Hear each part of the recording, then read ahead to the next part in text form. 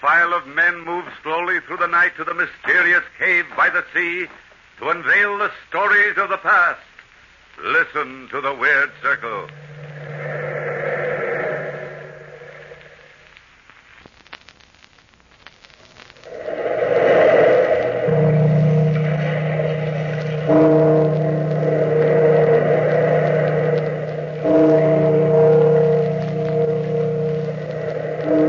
Out of the past, phantoms of a world gone by speak again the immortal tale.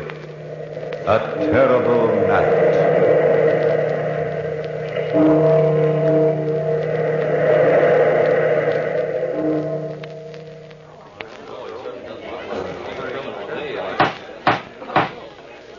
Silence in the court.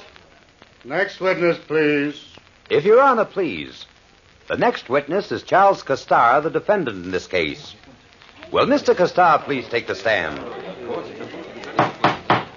Silence in the court. Place your left hand on the Bible. Do you swear to tell the truth, the whole truth, and nothing but the truth? I do. Suppose, Mr. Castar, you tell this court your story in your own words. From the very beginning? Don't be afraid. From the very beginning.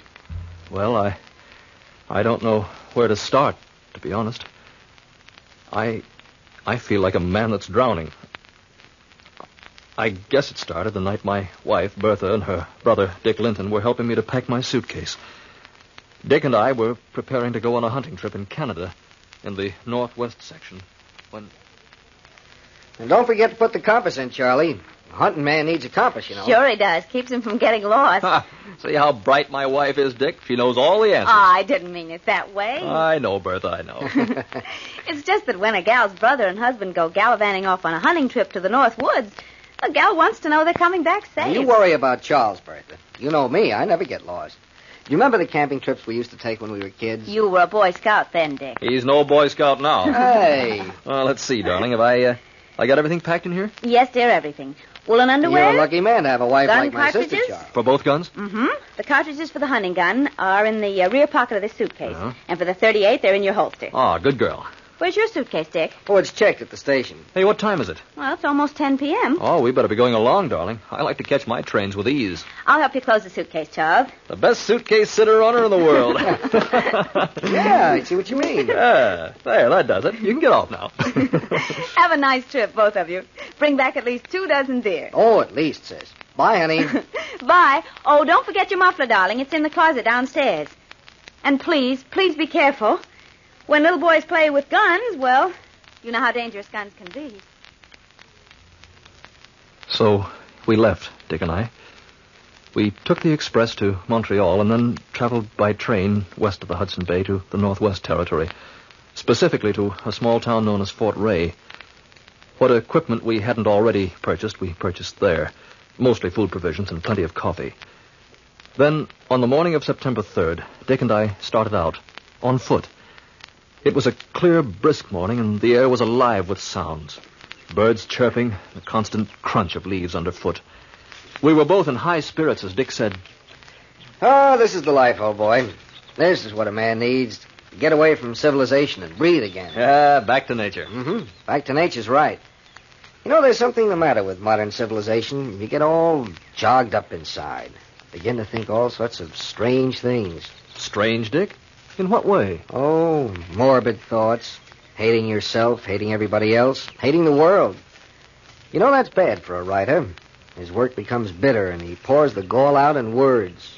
Paints the world he sees in gray overtones. You mean like that last story you sold? Yeah. It was a depressing story, but that was my mood. Both you and Bertha have morbid emotional streaks. Well, Sis and I are very much alike in many ways. Funny, my marrying Bertha. What's so funny about it? You know, I engineered it. You did? Why? Well, Bertha and I have always been pretty close, you know. Much closer than ordinary brother and sister. I didn't want to see her marry some clerk. Well, thanks, Dick. You being my roommate at college, I got to know you pretty well.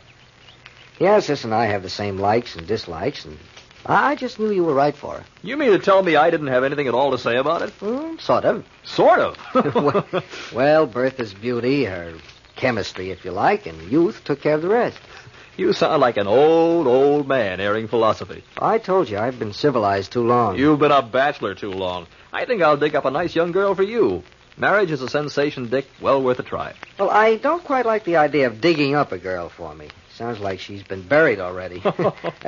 Here, we turn this way, to the north now. Are you sure? Of course I'm sure. I know these north woods like a... Like a book. Yes, like a book. You'll never get lost with me. We'll be at the next fort by 6 this evening. I still think we ought to have taken a guide along. Oh, nonsense. There's nothing to worry about. Nothing to worry about at all. Just stick to Dick Linton and you can't go wrong. Nothing to worry about. That's the way writers are. So sure of themselves. Except they ought to stick to paper and pencil, not to their memories of North Woods. At 6 o'clock in the evening, there wasn't a fort in sight. And by 10 o'clock that night, even die-hard Dick had to admit... Well, we're lost. No. Yeah, we're lost. I'm sorry, Charles. Hmm. Well, you're being pretty monosyllabic about the whole thing. Normal under the circumstances. Hey, that wasn't the wind, was it, Dick? No, wolves. Wolves? Not afraid of them, are you? Oh, no, I love them. Especially at night when I'm cold and hungry. And they are, too. Well, we'll have to sleep in the trees. You'll have to sleep in the trees. I wasn't built that way. You can't sleep on the ground. You'll never live through the night if you... I'm not sleeping on the ground, Dick. I'm walking until we find someplace. Well, we might not find the fort till tomorrow morning. Or tomorrow evening. But whenever it is, I'm going to find it as soon as possible. Even sooner than that, if that keeps up. You coming with me? Sure, I'm with you. Oh, boy, I'm hungry. Oh, say, wouldn't a nice, thick, luscious steak taste good? You know, one of the charcoal broiled variety, dripping with butter and fried onions. Oh, stop it. Or one of Bertha's lamb stews with mashed potatoes and rich tomato gravy. If you want to die, just keep on talking. Just the thought of food, and I'm a murdering maniac. Oh, how about a real English roast beef with Yorkshire pudding? Oh, you're asking for it. I wonder just how hungry that wolf is. Maybe he won't mind if his meat isn't cooked, huh? I'm sure he won't. They're carnivori, which means in Latin carnivorous, or man-eaters. Hey, Charlie. Huh? Look, straight ahead of you. Isn't that a light over there? Well, yeah, I think so. Hey, maybe it's the fort. No, it's not the fort here. We're miles off the beaten track. Well, what is it then? I don't know. Looks like a cabin from here. Oh, I'm not particular. Let's find out. Fine, I'll lead the way. Oh, no. You've led the way so far, but this time, Dick, my boy, I'm leading. Follow Charlie and see some food. Food? Food. Whoever lives there must eat. Maybe it's not steak, but it's something.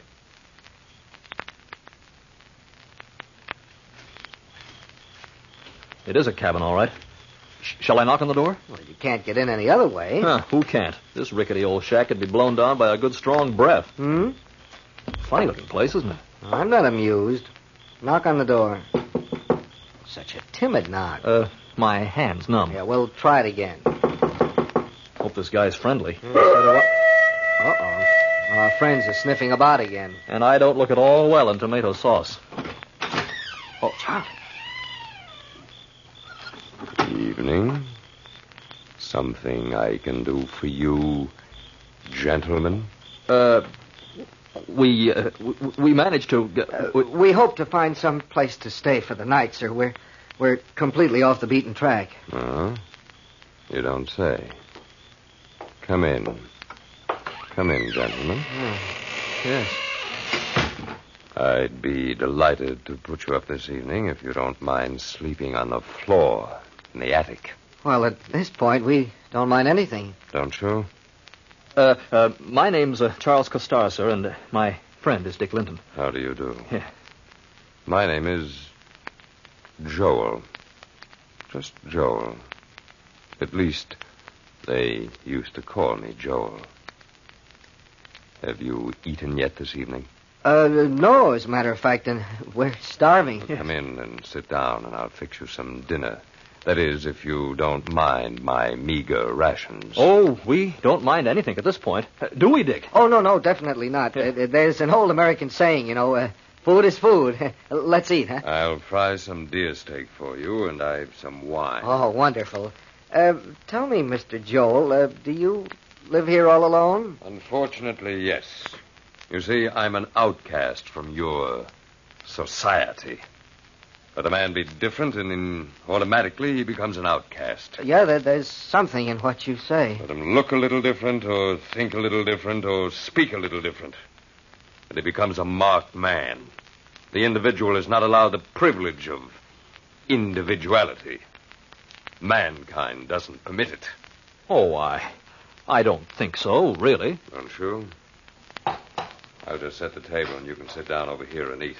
Come along, Charles. I can prove my point. Now, look at me. I'm different. Larger than most men. I, unfortunately, grew too tall.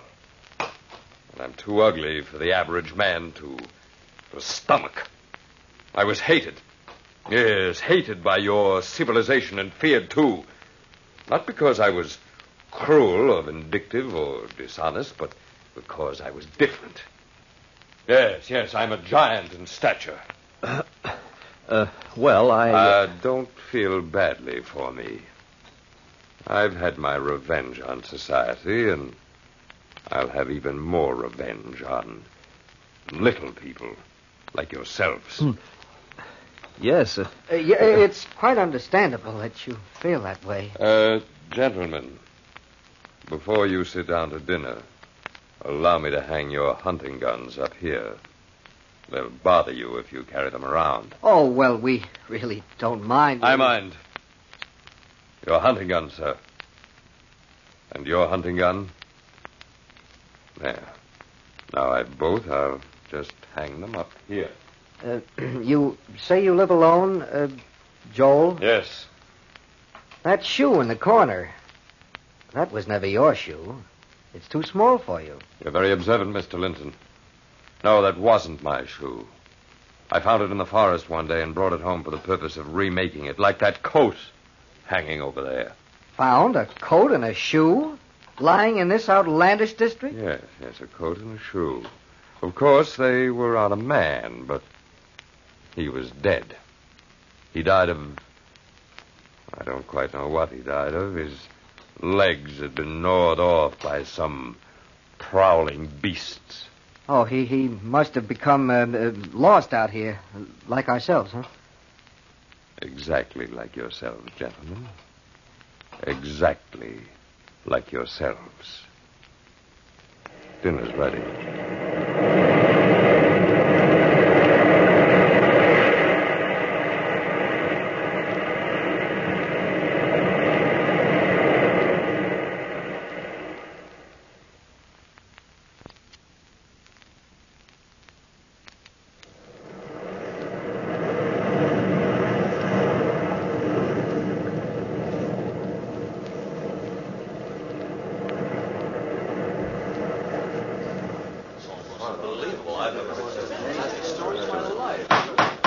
Silence in the court.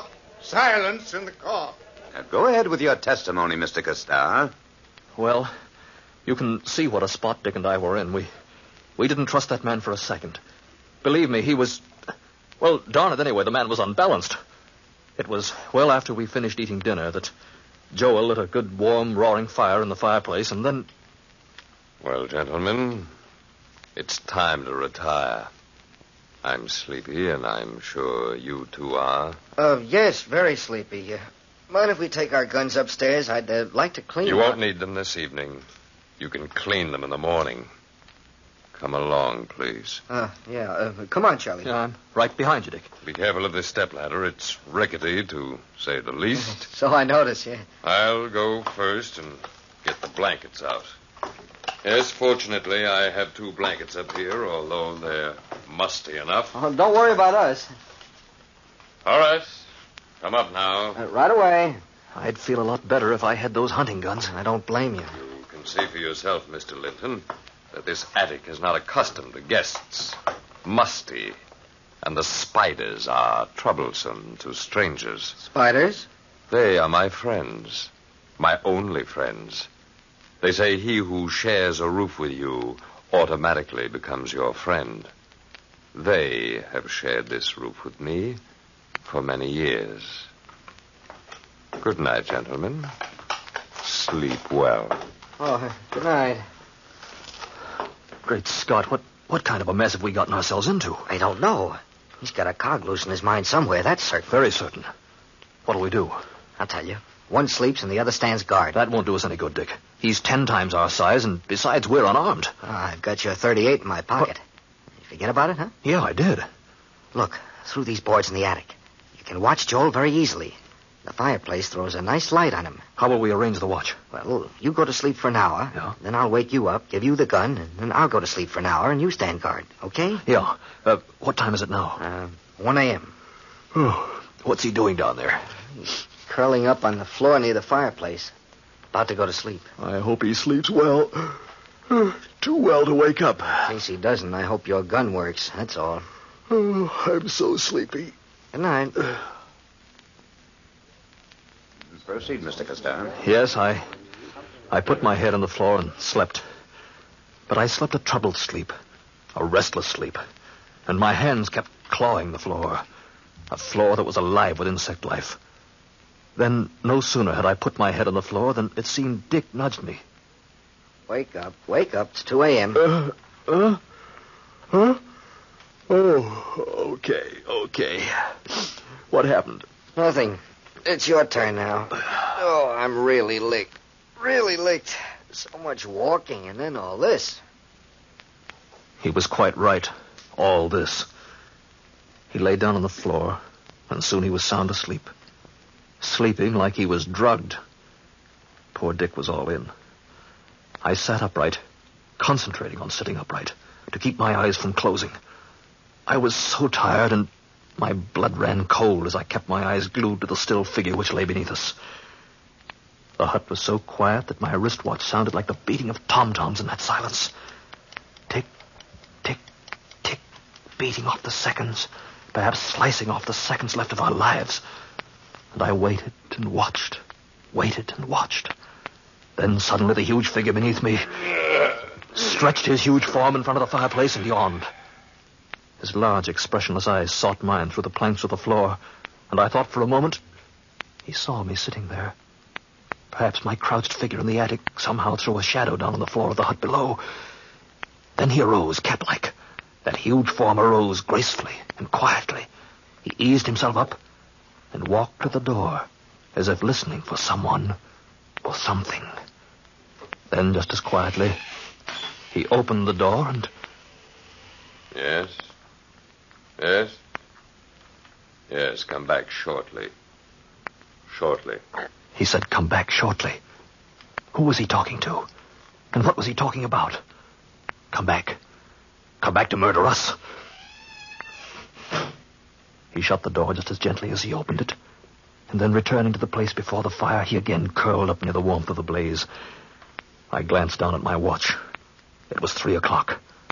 I nudged Dick, gently at first, and then harder. Dick, your turn. Dick, wake up. Oh, we're up so soon. Yes. Here's the gun. Okay, I'm awake. Anything happened? Listen, he's got an accomplice. What? Somebody was standing outside the door a while back. He told him to come back shortly. That explains the small shoe, maybe. Maybe. Oh, I'm so tired, I don't think I can sleep. I don't think I can sleep. You'll sleep. Just relax. I don't think so. Really,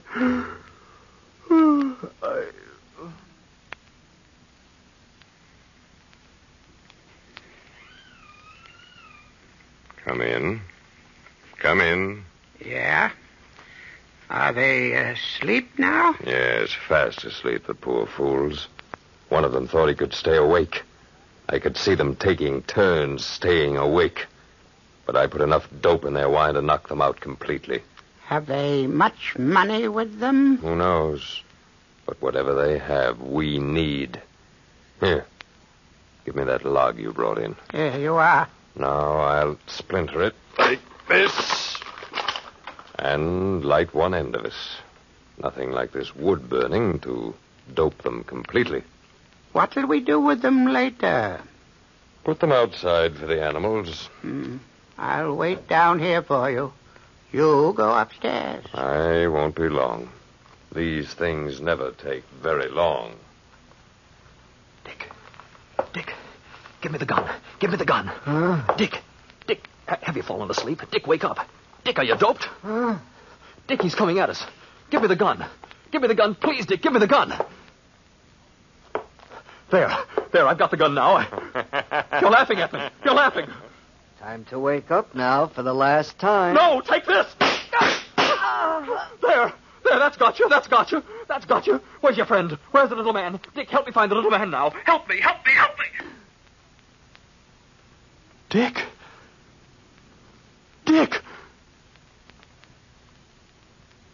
I was stunned. Completely stunned. The room looked strange to me. The smoking gun in my hand looked strange to me. The whole world seemed to blot out in front of my eyes, and suddenly I looked down at the dark mass lying at my feet, and then I looked up. My eyes were absolutely level with Joel's eyes as he climbed up into the attic. Then, in a voice filled with horror, he said, Great Lord, sir. What have you done? You've killed him. And he was just about to wake you. Yes, I killed Dick Linton, my best friend, when he was just about to wake me. I'd been dreaming, and I killed him. Thank you, Mr. Castar. My next witness is Dr. Harding. Dr. Harding, will you please take the stand? Yes, sir. Place your left hand on the Bible. Do you swear to tell the truth, the whole truth, and nothing but the truth? I do. You heard the testimony of the defendant, Dr. Harding. I did, sir. Is it possible for a man asleep as he was, to fire the gun load at his best friend because of a nightmare? It was more than a nightmare. It was somnolentia, sleep drunkenness. Overtired as Mr. Coster was, his nerves were overtaxed, and his fears and suspicions had been aroused.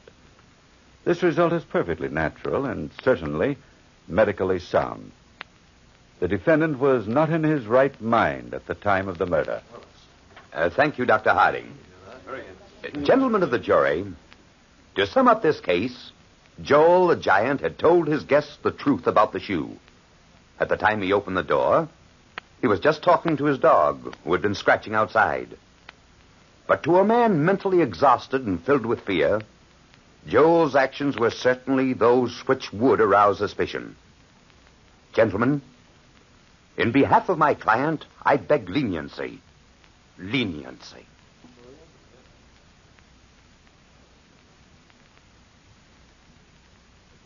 Bertha, please, darling. It was all explained in court. This doesn't change anything between us, nothing at all. Doesn't it? I love my brother more than you can understand, Charles. I know the court has ruled you innocent. But a court of law has very little to do with a woman's heart. If you love me, Bertha... I'll always love you. But I'll never be able to trust you again. There are 7 days in a week, Charles. Some of those days, I'll love you and forget this whole horrible affair. But more days, my brother's face will loom up in front of me. But Dick would understand. I wouldn't see you because his face would stand between us. I'd spend those days hating you. So, I'm leaving you, Charles. Take good care of yourself. I can't help it. I hope you understand. Bertha, please. Goodbye, Charles. Bertha. I told you, Charles Castar, I hate civilized society. Don't feel badly for me. I'll have my revenge on society. I'll have even more revenge on little people like you.